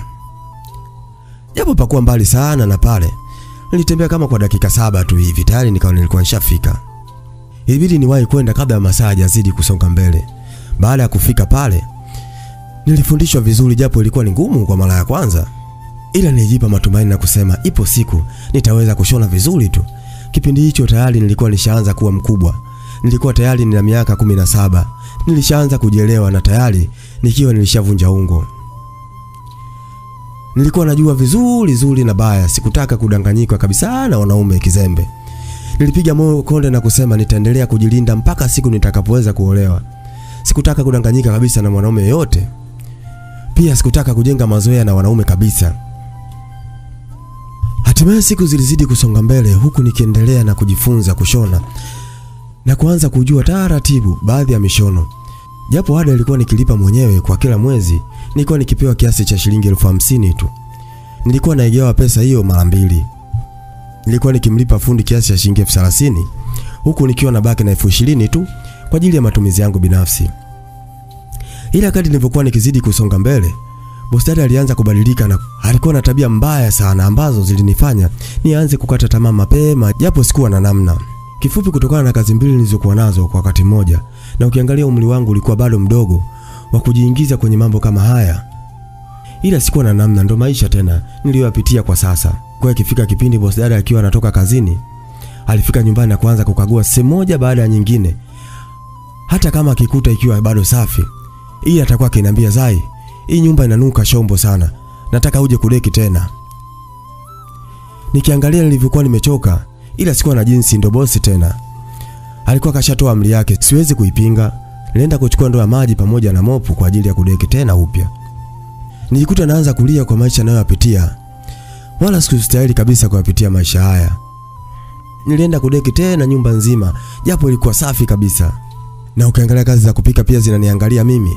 Kila kitu kinaniangalia mimi. Ili nibidi tu nifanye haraka ili niweze kufanya mambo mengine. Basi siku iliweza kupita. Siku ilizidi kusonga mbele na hatimaye nikawa najua kushona. Katika maisha yangu yote sitokaa kusahau siku hiyo ambayo ilinifanya nitoe machozi sana. Nakumbuka ilikuwa siku ya Alhamisi, ilikuwa tulivu sana.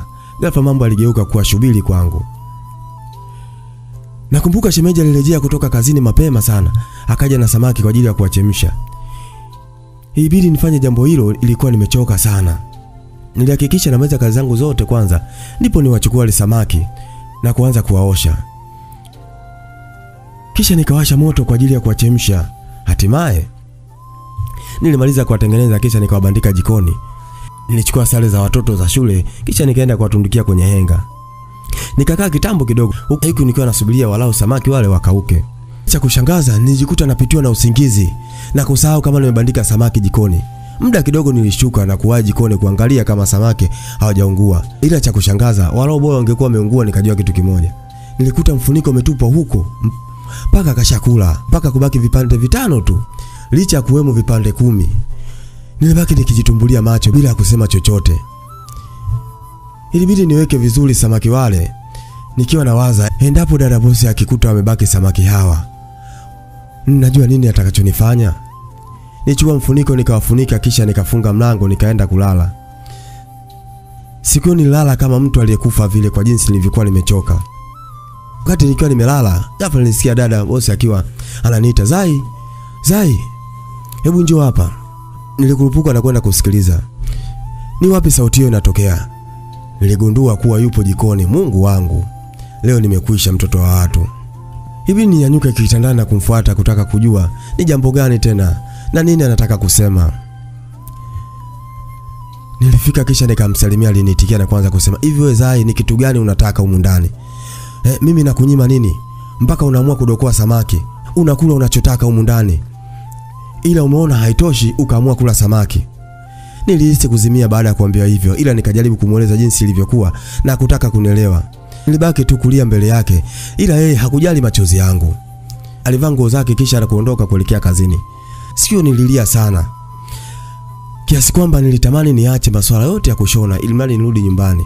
Ila nilikaa na kufikiria, hakuna mwanzo usio na mwisho. Nilichukua jiko la mkane kaliwasha kisha nikabandika wale samaki wale tena upya. Nilichukua kipande cha jiwe kisha nikakiegeza juu ya mfuniko hata akija paka asije akawala tena. Nikaendelea na usafi ndani humo, nikajua samaki wapo salama kwa ile jilo niliweka juu yake. Baada ya kumaliza kufagia na kufanya usafi, ilibidi niende kuangalia kwa ajili ya kujiandaa kuelekea kazini kwenda kushona nguo. Nilioga fasta kisha nikapaki nguo zangu, nikavaa, nikachukua kipochi changu pamoja na simu yangu, huku nikiwa nakimbilia kuangalia samaki hao kama wapo tayari niwapeleke ndani. Ila cha kushangaza, baada ya kufika jikoni sikuamini nilichokiona. Nilihisi kukata roho kabisa. Nilikuta lile jiwe lipo kivyake na mfuniko huko kivyake. Kila kitu kimevurugika. Kusema kweli nilihisi kuchanganyikiwa sana, kwanza kusema mimi nimekosa nini Mungu wangu? Nijikuta nashuka chini taratibu na kuanza kujilaumu. Bora ningekaa nikiwasubiri mpaka wakauke. Ila wapi, nilianza kulia. Nilianza kulia kama mtoto mdogo, huku nikiwa nawaza nitaenda kumwambia nini boss dada. Mawazo hayo yalinipeleka mpaka kichwa changu na kuanza kuuma. Nijikuta nakosa nguvu mwili mzima mwenzenu. Nilitamani kifo ghafla, ila hakikutokea. Nijikuta naacha kwenda kushona, maana hata ningeenda hakuna ambacho ningeweza kukifanya zaidi ya kuharibu kazi za watu tu. Nilia sana siku hiyo mpaka nikajikuta nakata tamaa kabisa kuendelea kuishi. Huku nako masaa yakazidi kusonga mbele, nizidi kuanza kuwa muoga zaidi, nikajikuta pressure inaanza kupanda. Nikakaa na kutafakari kitu nifanye nini. Nikiangalia sikuwa na pesa yote ya akiba, wala nikanunue samaki wengine. Nikaangalia muda ndo huo unavyozidi kusonga mbele, na siku ya Ijumaa boss dada huwa anarudi mapema sana kutoka kazini. Nilisema nimeisha mimi, binti wa watu. Nitakwambia nini dada? Nikafanya kazi za kuzunguka nyumba nzima nikitafakari uongo gani ni utumie, wenda akanielewa. Kwa pressure niliyokuwa nayo, hatimaye nilipata wazo hapo hapo. Itabidi nijifanye kuzimia pindi bosi atakapokuwa amerejea na kurudi kutoka kazini. Ilibidi nianze kufanya mazoezi ya kufanya nimezimia, huku nikiwa na bana pua kwa sekunde kadhaa, nikiwa nafunga macho na mdomo. Nyie, kazi za watu hizi zinahitaji moyo sana jamani. Muda wa saa 8 za mchana nilisikia geti likiwa linagongwa. Ndio nilihisi kuzimia kabisa. Nijaribu kuchungulia huku nikiwa naangalia chini kama ni yeye au sio. Saa ngapi asiwe ndo yeye? Mungu wangu, limekwisha mimi.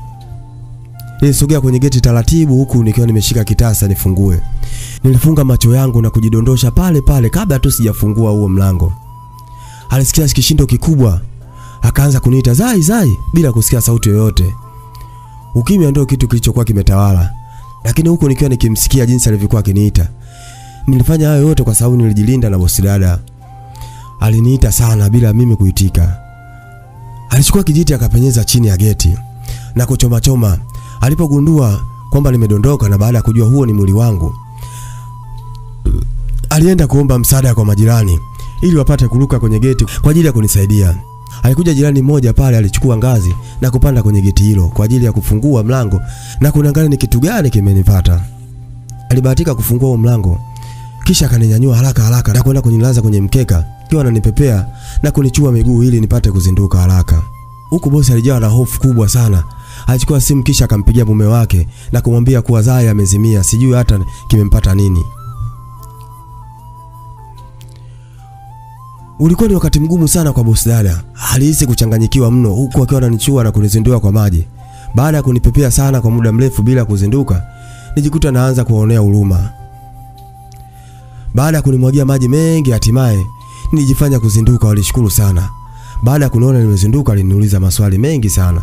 "Zai, upo sawa?" Sauti za watu wengi nilizisikia zikiniuliza hali yangu. Niliwajibu nipo sawa. "Msiwaze." Bosi dada aliniambia, "Zai, jiandae na kupeleka hospitali. Nenda ukaoge sasa hivi. Shemeji yako atafika muda sio mrefu." Nilinyanyuka nikaingia bafuni kwa ajili ya kuoga, kisha nikaenda kuvaa nguo huku nikiwa nasubiri shemeji arudi kwa ajili ya kwenda hospitali. Ila ghafla nikiwa chumbani nilimsikia dada akiwa anasema, "Hawa samaki wameliwa tena." Nilishtuka sana na kusema, "Mbona huyu mwanamke ana maswali mengi kiasi hicho? Mungu wangu, nisaidie mimi asije kujua mchezo wangu niliofanya, bila hivyo leo nitakuwa nimekwisha." Hatimaye na kusema chochote zaidi ya kunyamaza kimya. Hatimaye shemeji alirejea nyumbani. Hakukaa, tuliingia kwenye gari kisha tukaongozana kuelekea hospitali. Baada ya kufika hospitali, daktari alifanya vipimo vyote ili asikuwe na tatizo lolote, ila alisema, "Kuna kitu kinamsumbua dada, acha nikupime pressure. Pressure yako inaonekana kama ipo juu sana." Baada ya kupima pressure, Mungu wangu, mbona pressure yako ipo juu sana kiasi hicho? Ni kitu gani kinakusumbua? Daktari alinioje, "Na huyu aliyekuleta ni nani yako? Niambie."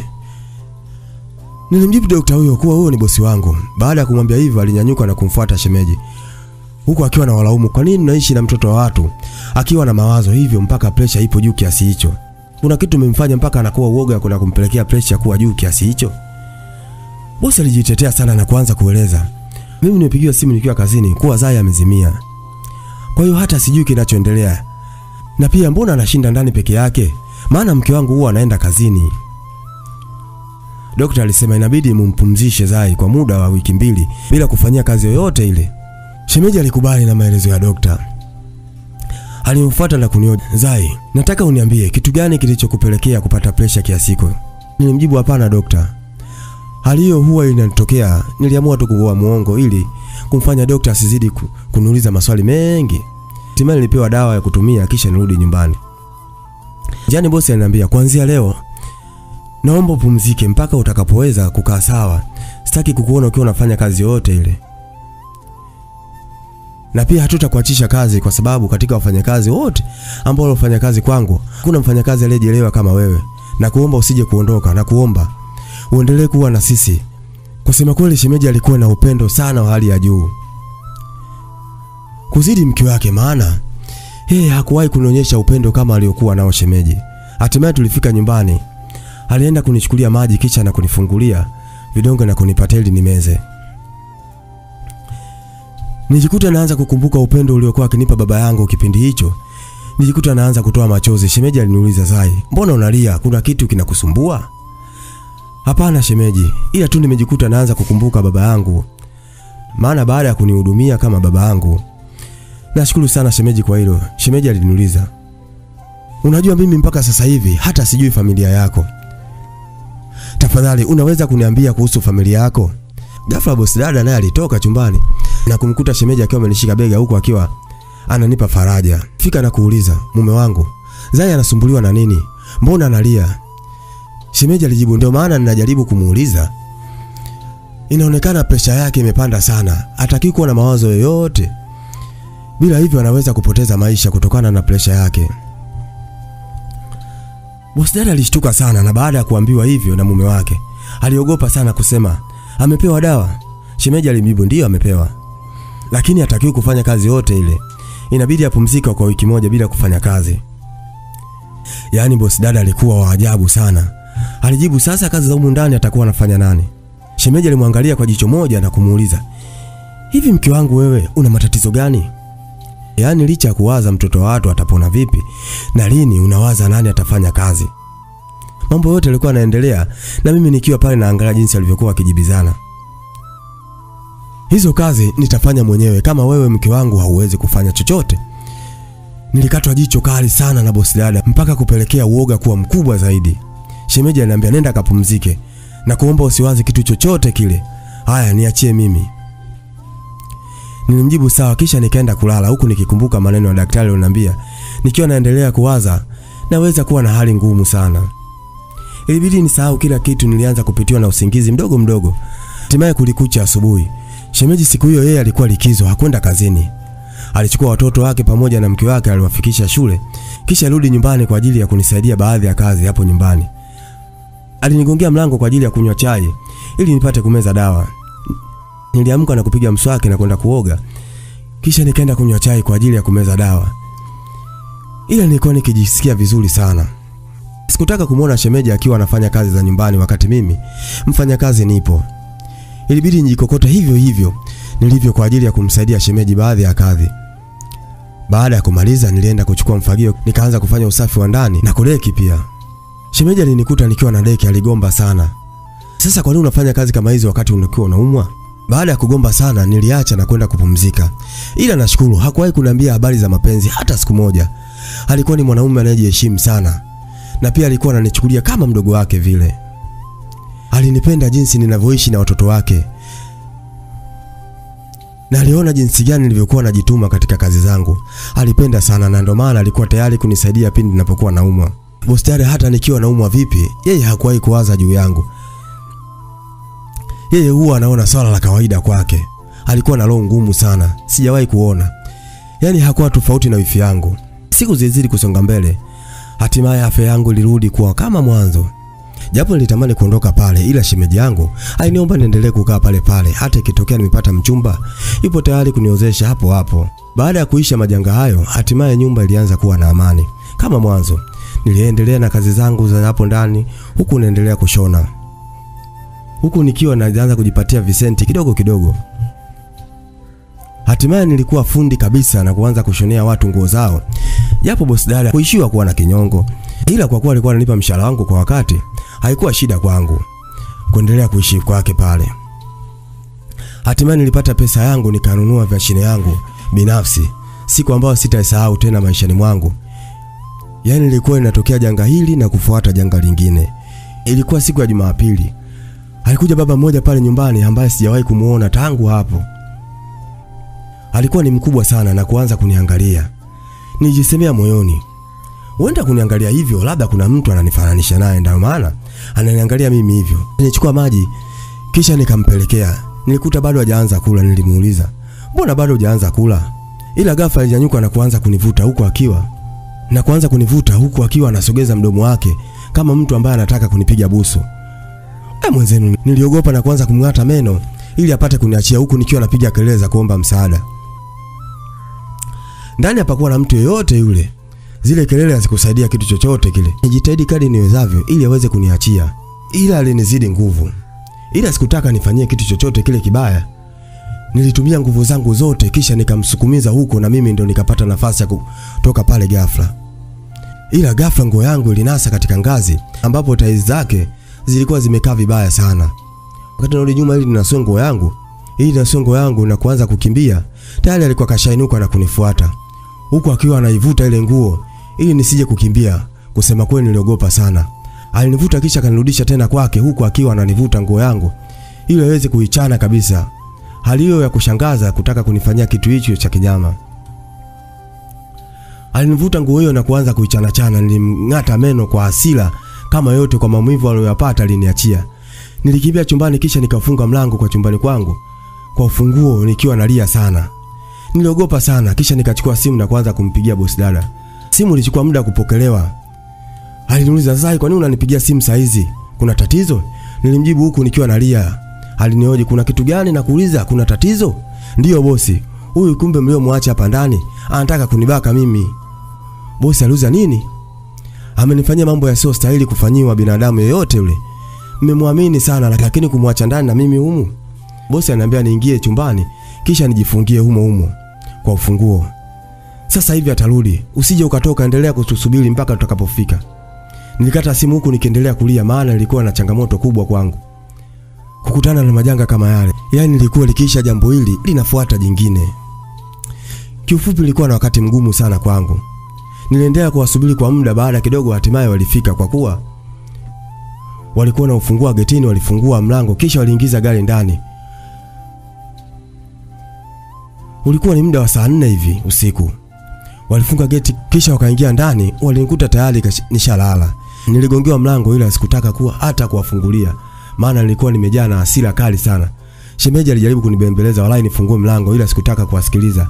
Na sikutaka kabisa kukutana kinyago hicho kilichotaka kunibaka. Shemeji alishikwa na hasira sana kisha akamfuata ndugu yake chumbani huku akiwa anamgongea mlango kwa hasira sana na kumwambia mfungulie ili aeleze vizuri kwa nini alitaka kufanya kitendo hicho cha kinyama. Tena hicho bila hata aibu. Yule baba alifungua mlango kisha shemeji akazama ndani na kuanza kumsemesha. Kwa nini una tabia kama hizo? Kukupokea nyumbani kwangu ili uwe na tabia nzuri, kwa nini huna hata adabu? Na kama ulikuwa unaona una nyege zako, kwa nini usiende kutafuta wanawake huko? Tena yote ule mpaka unataka kuniharibia huyu binti wa watu. Wewe uone kama huyu ni kama mtoto wangu au mtoto wako? Ufikiria hata hilo kaka? Baba yule alimuomba msamaha ndugu yake na kukiri kuwa amefanya makosa, ila shemeji alimwambia, ikija kufikia saa 12 asubuhi nisikuone tena katika hii nyumba yangu. Tena usije ukarudi tena, ndio mwanzo na mwisho na kupata hifadhi tena katika nyumba yangu. Uione kama kituo cha polisi, sawa? Baba huyu alimuomba shemeji walau aongee na mimi kwa ajili ya kuniomba msamaha. Ila mimi sikuwa tayari, maana hata sikutaka kuona sura yake ilivyokuwa mbaya. Nijifanya kama sisikii vile. Shemeji alinielewa ni hali gani kwa sasa naipitia. Ndo maana alikuwa ni wa mwanzo mimi kutaka kufanywa kitendo kama hicho kibaya. Shemeji aliondoka na kwenda kulala baada ya mimi kukaa kitandani huku nikiwa nafikiria kitu ambacho nitakiwa kufanyiwa. Nilianza kupitiwa na usingizi taratibu, nikijikuta tayari nishapitiwa na usingizi. Nikiwa usingizini nilianza kuota ndoto mbaya ambapo baba huyu alinifuata na kuanza kunitishia maisha yangu. Huko akiniambia, ni lazima nifanye mapenzi na wewe, utake ustake, na ole wako ukaseme, naahidi sitokuacha hai. Hujanijua vizuri wewe. Nilishtuka kwenye ndoto hiyo, nikajikuta nikiwa kitandani, nilianza kuogopa. Ila baada ya kugundua ni ndoto, niliendelea kulala, maana ilikuwa ni majira saa 8 hivi usiku. Ilibidi nimuombe Mungu kisha nikiendelea kulala. Hatimaye kulikucha, nilishtuka mida saa 11 alfajiri. Nilichukua simu kisha nikawa nacheza zangu game, maana kipindi hicho tayari nilikuwa nishanunua simu kubwa. Kwa sababu sikuwa na usingizi, nilichukua simu nikaendelea na game, maana sikutaka niwaze kitu kingine chochote kilichotokea jana usiku. Ila baada ya muda mchache nilisikia mtu akinigongea mlango wa chumbani kwangu. Nilishtuka sana, nikaogopa, nilihisi huenda ni huyo mbaba karudi tena. Ila ilikuwa ni sauti tofauti. Alikuwa ni shemeji yangu, alienda kunifungulia mlango kisha nikamsalimia. Alitikia kisha akaniambia, nina mazungumzo na wewe. Njoo ukumbini, kuna jambo nataka tuongee. Nilienda mpaka ukumbini nikamkuta boss dada pamoja na huyo mbaba aliyekuwa amekaa ukumbini wakiwa wananisubiria mimi. Nilishtuka sana baada ya kumuona huyo mbaba. Ila shemeji aliniambia, usiogope mdogo wangu, keti hapa, nina mazungumzo na wewe. Niliketi na kuwasikiliza. Shemeji aliniuliza, Zai, una uhakika kama kaka yangu alitaka kukufanyia kitu kama hicho? Nilimjibu ndiyo shemeji. Alikuwa kazamilia kabisa kunifanyia hivyo, wala simsingizii mimi. Kwa hasira nilizokuwa nazo, nilitamani hata kunyanyuka niende kumfanya chochote kile yule mbaba. Alianza kuniomba msamaha, ila mimi sikutaka hata kumjibu chochote. Yaani nilitamani kummeza. Nilinyanyuka zangu na kuenda chumbani kwangu bila hata kujibu chochote zaidi ya kufika chumbani na kuanza kulia. Shemeji alimwambia huyo mbaba, naomba uondoke, sitaki kukuona tena katika nyumba hii. Aliendelea kumwomba shemeji, naomba umshawishi Zai. Shemeji alijibu, sawa, wewe nenda. Nitajua mimi jinsi gani nitamshawishi ili aweze kukusamehe baba huyo. Naye pia aliamua kuondoka. Mimi nilitoka zangu chumbani kisha nikaendelea na mambo yangu mengine. Sikutaka kumsikiliza mtu yeyote yule. Nikasahau kila kitu kilichotokea, sikutaka kuendelea kuwaza upuuzi kama ule. Siku zilizidi kusonga mbele. Nikaendelea na kazi zangu za kila siku. Niliamua kuhamisha mashine yangu na kuanza kushonea hapo hapo nyumbani. Walinifanyia visa vingi sana, ila nilishukuru sana kwa kunipa nafasi ya kufanya mambo yangu. Mpaka kwa sasa najiingizia pesa yangu mwenyewe bila kuomba chochote kile. Miaka ilizidi kusonga mbele, tayari nilikuwa nishatimiza miaka 18. Siku moja nikiwa jikoni nilijikuta naanza kuwakumbuka wazazi wangu. Mpaka kwa sasa sikuwa na mawasiliano nao yote. Na walinitafuta vya kutosha, hata hivyo nahisi walikuwa wameshakata tamaa tayari. Sikujua tena ni nini kilimpata wifi yangu baada ya mimi kunitafuta bila matarajio yote yale. Nitamani walau ningekuwa karibu na familia yangu, nijikuta natamani kwenda nyumbani.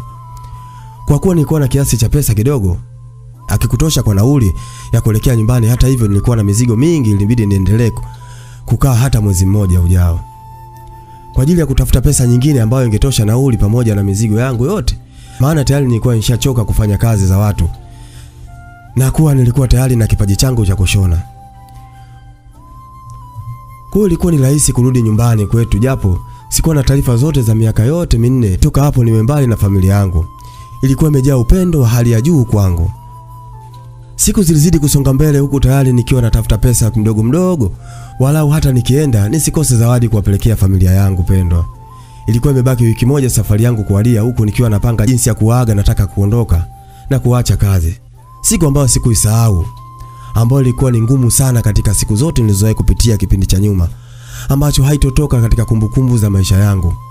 Huo ndio ukweli halisi wa maisha yangu ambao mpaka sasa inanifanya nikumbuke mbali sana na kuanza kulia. Sitosahau ndugu zangu, siku hiyo ilikuwa ni siku ngumu sana kwangu, na ndio kitu kinachonifanya mpaka kwa sasa nichukie hizi kazi za ndani na kuzilaani sana. Siku moja ilikuwa siku ya Ijumaa, boss dada alikuwa akiumwa tumbo. Ghafla alikuja jirani yake kwa ajili ya kumwangalia hali yake iko vipi. Tulimkaribisha mpaka ndani. Alikuwa ni bibi mmoja wa Kisomali. Aliingia ndani kisha tukamkaribisha ukumbini ambapo alikuwa amelala boss dada, huku akiwa anaugulia tumbo lake. Nikiwa jikoni napika, nilikuwa nimekaa na Highlight tukiwa tunahadithiana hadithi za hapo kale. Ghafla nilisikia kuitwa.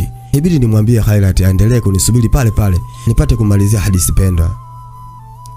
Ilikuwa ni bila ya saa 1 usiku. Ibidi niwasikilize ni kitu gani wameniitia. Ile bibi aliniambia, chukua pesa hii nenda duka la pharmacy ukamnunulie dada yako dawa ili apate kumeza. Ibidi nichukue hiyo pesa nikavaa viatu, ila Highlight alianza kunililia na kuniambia nataka tuondoke na mimi.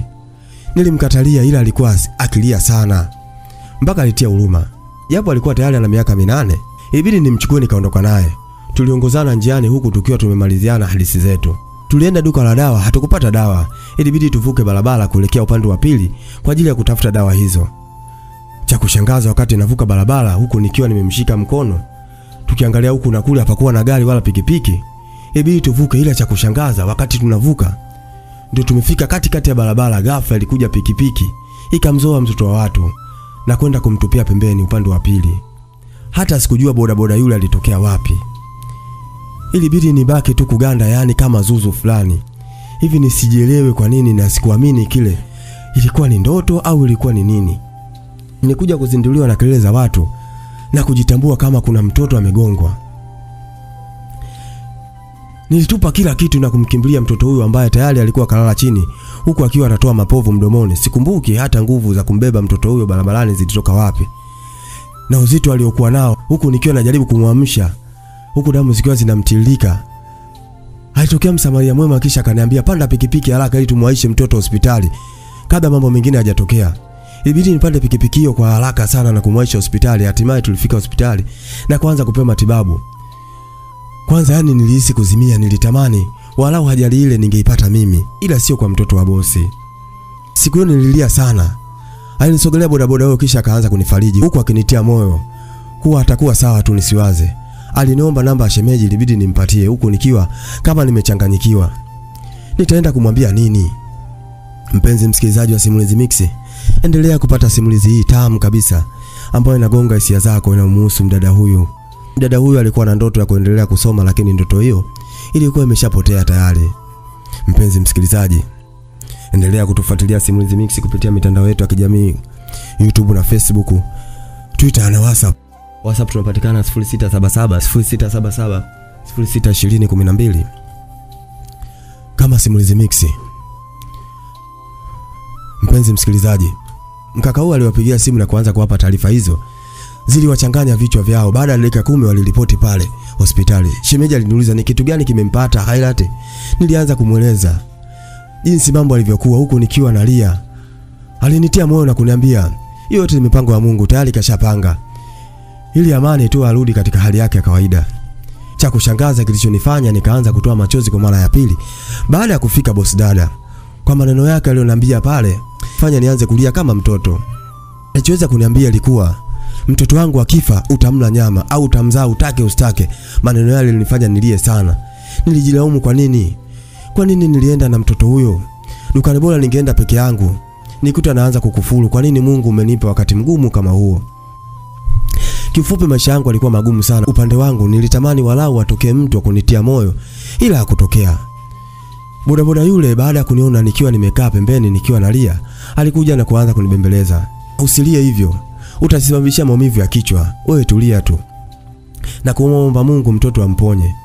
Ila ghafla hali ya mtoto huyo ilikuwa mbaya sana. Ilibidi ahamishwe katika hospitali na kupelekwa katika hospitali nyingine tofauti na hiyo. Ndio nilijikuta nadondoka taratibu na kupoteza nguvu mwili mzima. Ilibidi daktari wa pale anichukue kwa ajili ya kunifanyia vipimo, maana moyo wangu ulikuwa tayari una mshtuko na pressure ilikuwa juu sana. Ilibidi nipewe dawa na kulazwa katika hospitali hiyo. Huku tayari Highlight kahamishwa katika hospitali nyingine. Pale ilibidi nibaki mimi na majirani wa pale kwa ajili ya uangalizi wangu. Hatimaye asubuhi kulikucha, nilipewa taarifa kuwa Highlight amezinduka. Maana toka ilikuwa tangu jana alipopata ajali, alikuwa bado hajapata fahamu. Ila baada ya kuzinduka, hakuongea chochote wala kuinuka, bali alifumbua macho yake tu. Baada ya kupewa taarifa hiyo, hatimaye akili yangu ilitulia kidogo. Nilinyanyua mikono yangu juu na kumshukuru Mungu japo alikuwa hajitambui. Ila kuzinduka kwake tu ilikuwa ni faraja tosha kwangu. Niliruhusiwa kutoka hospitali. Ilibidi nirudi nyumbani kwa ajili ya kukaa na huyo mtoto mwingine, maana alikuwa amelala kwa majirani. Nyumbani hapakuwa na mtu kabisa. Baada ya kufika nyumbani mida ya saa 6 hivi mchana, shemeji alirejea kutoka hospitali na kumwacha mtoto wake na mke wake kule. Kwa sababu alikuwa amelazwa mpaka atakapokuwa amekaa sawa ndipo ataruhusiwa kurudi nyumbani. Ila siku 6 kumpigia simu boss dada na kumuuliza hali ya Highlight, ila cha kushangaza hakupokea simu yangu kabisa. Kitu hicho kilikuwa kinanipa wakati mgumu kwangu. Ilikuwa ni ishara tosha kutaka kumjulia hali mtoto wake. Japo shemeji alikuwa akienda hospitali mara 2 kwa siku, asubuhi na jioni, na kuwapelekea vitu vya kutumia. Nilikuwa nikimuuliza hali ya Highlight siku akiwa anarudi nyumbani. Alikuwa akinipa maneno ya faraja sana, na hata kama hali ya mtoto ilikuwa ni mbaya, yeye alikuwa akinitia moyo tu. Nilitamani kumuuliza kwa nini mke wake apokee simu yangu, ila inibidi tu nipotezee. Highlight alianza kunyanyuka, ila alikuwa hawezi kutembea kwa sababu miguu yake ilikuwa haifanyi kazi wala mikono yake, yani ilikuwa ameparalyze kabisa. Hata kuongea kwake alikuwa anaongea kwa shida sana.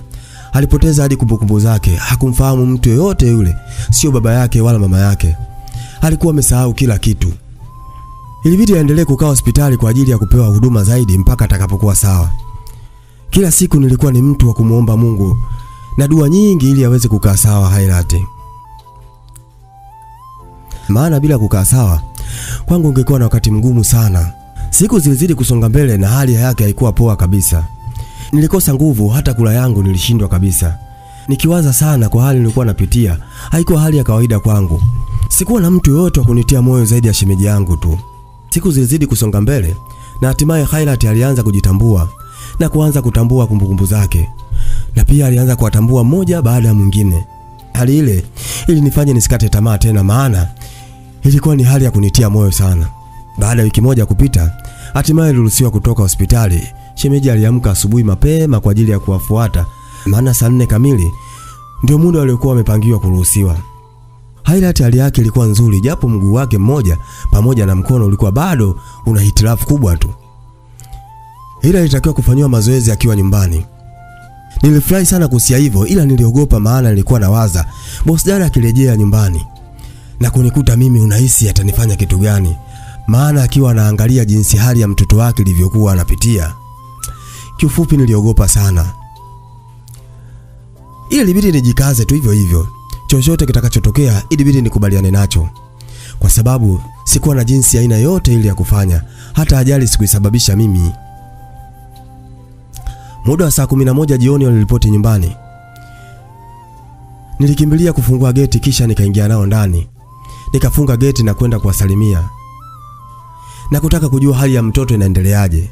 Ila cha kushangaza boss dada aliniangalia jicho kali sana, mpaka nikahisi uoga mkubwa sana, mpaka nilishindwa hata kuwasalimia. Ilibidi nipokee mizigo yao iliyokuwa nyuma ya buti ya gari kisha kuanza kuviingiza ndani, lakini huku moyo wangu ukiwa umejaa na uoga mkubwa sana hali ya juu.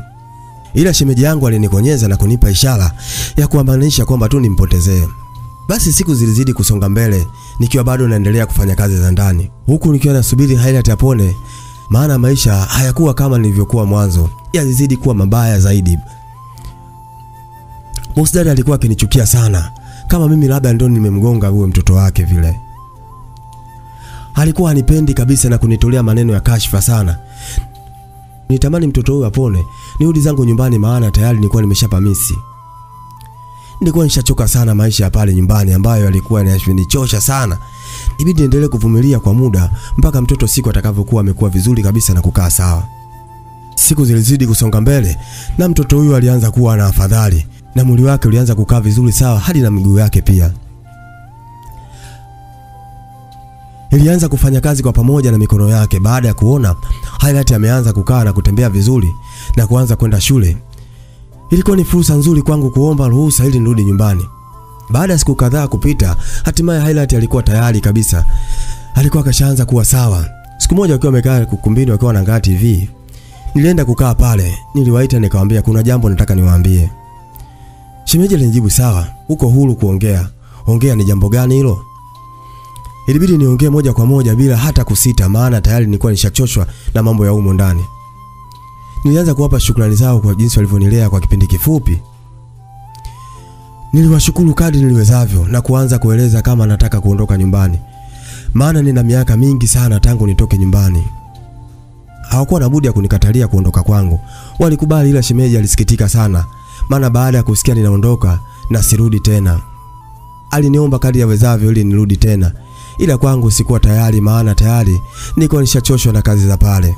Hata ningesema nimdanganye narudi, angegundua tu, kwa sababu tayari nilishapanga kuondoka na mashine yangu. Ilibidi nimwambie tu ukweli kwa mimi sitarudi tena.